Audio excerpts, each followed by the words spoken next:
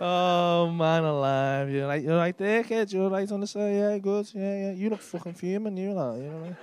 You're right there, mate. You don't make eye contact with me at all, are you? Every time I glance across, he's like,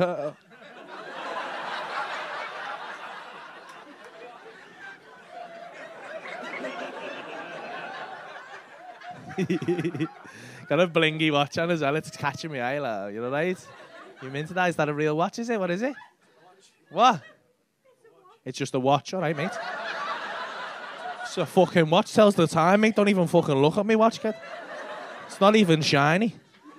It is. It's a shiny watch. That is. I'm like a magpie, mate. What is it? Is it good? Ooh, it's tidy, that, isn't it? What is it? Is it spenny, that? Timex. Ooh. Are you retired, are you?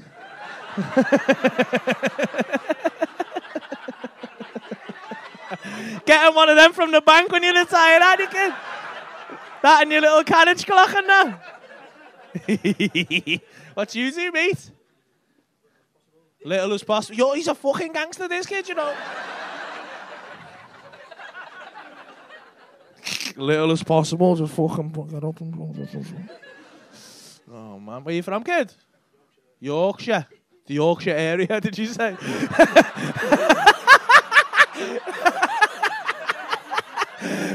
From the general Yorkshire area. Don't ask any more specific questions. I don't do fuck all. I'm not from anywhere. I haven't even got a fucking watch on, mate.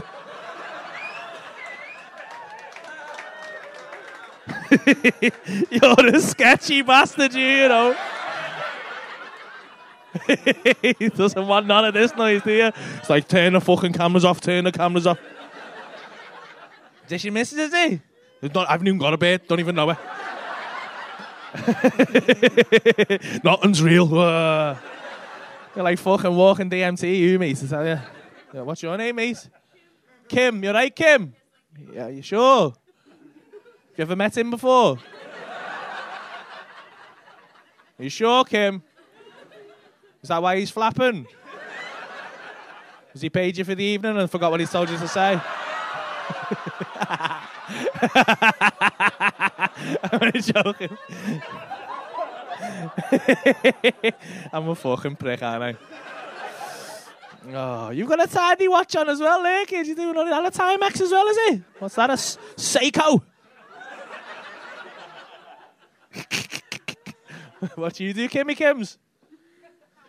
Housewife? Who's housewife, though?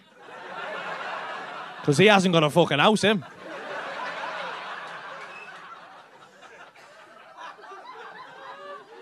You shagging someone else's wife there, are you? Just flashing the Timex about. Oh, mate. Are you married then, are you? How long have you been married for and that?